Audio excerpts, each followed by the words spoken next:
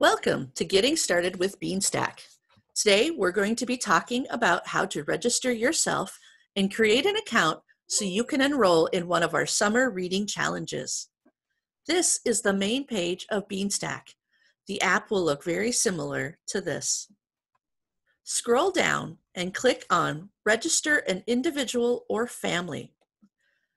This is the first year the State Library has used Beanstack, so we're going to say no to have we previously used Beanstack to participate in a reading challenge. The site will now ask you who you would like to register. I'm going to pretend to be one of our adult patrons who is registering herself. Her name is Chili Healer. She would like her username to be Bluey because she feels her daughter will be doing the most reading of the family this summer. You will notice some of the fields are marked with a red asterisk. That means these fields will be required for the account to be active.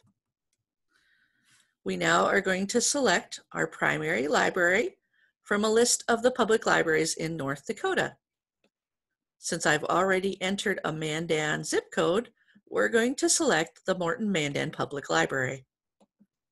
Luckily for Chili, we only care that she's over 18.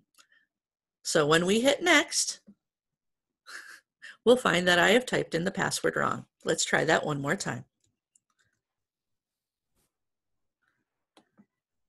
So when I hit next, she's already unlocked her first badge for Choose Your Adventure. It asks if I'd like to add another adult, and I don't think I do at this time. But I would like to add my children. So let's look at the child's name. We'll enter Bluey first, and Bluey happens to be 6 years old. She has also unlocked the Choose Your Adventure badge. And we're going to add Bluey's little sister. Bingo happens to be 4. So she will be registered into our Emerging Readers Challenge. Now, we're all set up.